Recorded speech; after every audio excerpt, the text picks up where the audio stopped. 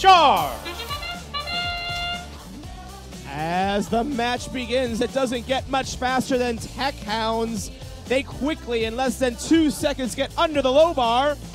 On the Red Alliance, we have 1 and almost 2 high tower goals. That high tower goal scored by Team 225 Techfire is going to give the Red Alliance a lead coming out of Autonomous, 40 points to 30. And Tech Hounds does it again. Multiple high tower goals being scored by the Red Alliance. The Blue Alliance attempting to keep up. Tech Hounds the high tower goal. Vikings attempting to get in the low goal.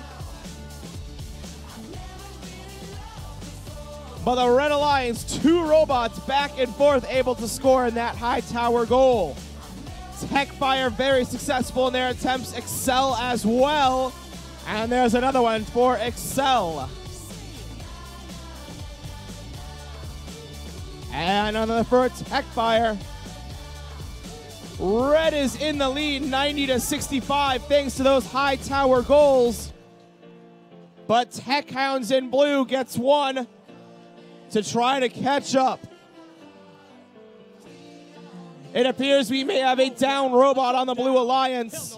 Vikings by the Cheval de Frise. They have not moved recently. A solid robot signal light implying some kind of issue. In a moment, the beat will be played in many parts. With about 45 seconds to go, the Red Alliance pulling ahead, establishing a firm lead. Tech Hounds is trying its hardest to catch up for the Blue Alliance with high tower goals. But now that Blue is down to 2 robots, it's a tough struggle.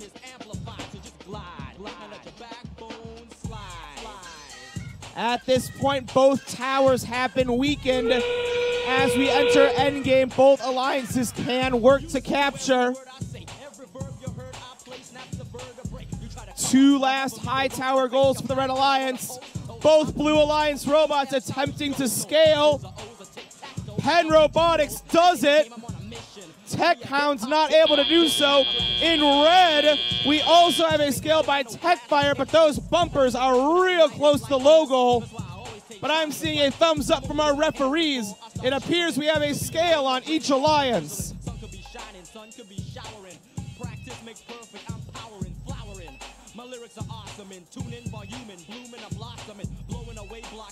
Let's take a look at those final scores. And it is the Red Alliance 165 to 125. Red Alliance also earns 4 ranking points, 2 from their victory, 1 from breaching the outer works, and 1 from taking the tower.